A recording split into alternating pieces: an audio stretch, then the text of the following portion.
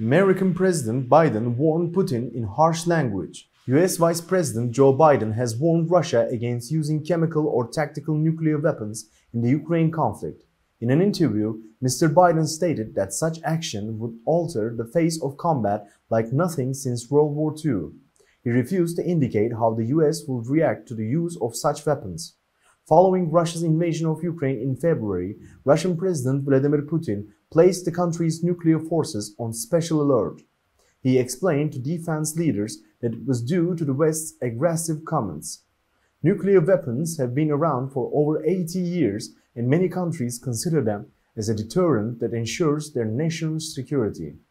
According to the Federation of American Scientists, Russia possesses around 5,977 nuclear weapons. It is, however, improbable that such weapons will be used. Tactical nuclear weapons can be launched over relatively short distances, as opposed to strategic nuclear weapons, which may be launched over considerably larger distances and raise the prospect of all-out nuclear war. To reach all actual news fast and reliable worldwide, please don't forget to follow and like us.